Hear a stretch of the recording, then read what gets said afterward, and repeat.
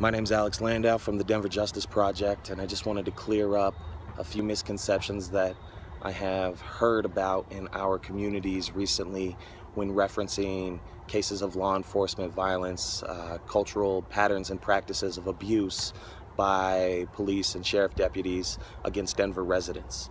So, criminal charges or the possibility to indict has absolutely nothing to do with the internal discipline process and internal affairs investigation.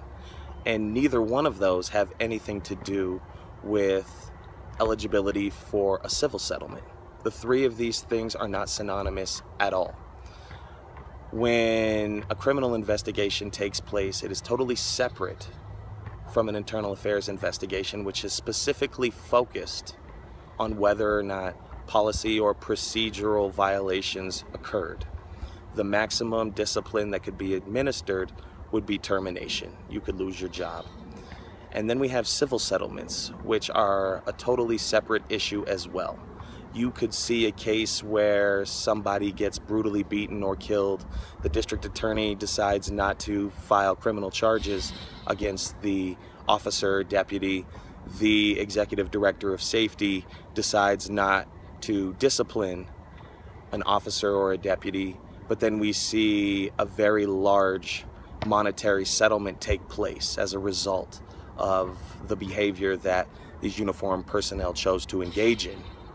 The thing about our current discipline process, in Denver we call it the discipline matrix. If the executive director of safety decides to fire, suspend, demote a police officer or a sheriff deputy, the appeals process then kicks in. Appeals are incubated in the police unions here in Denver. One union in particular that I'm referencing is the Police Protective Association, the PPA. The other union that I'm referencing is Lodge 27, Fraternal Order of Police, which is the sheriff's union. And if you're a member of these unions, the union can appeal direct discipline handed down from any superior. And that makes Chief White, Executive Director of Safety Stephanie O'Malley, and Sheriff Pat Furman less effective because it makes it very difficult for them to actually successfully discipline officers. And in this case, officers or deputies usually get lost in this appeals process, and in many cases, it can take years.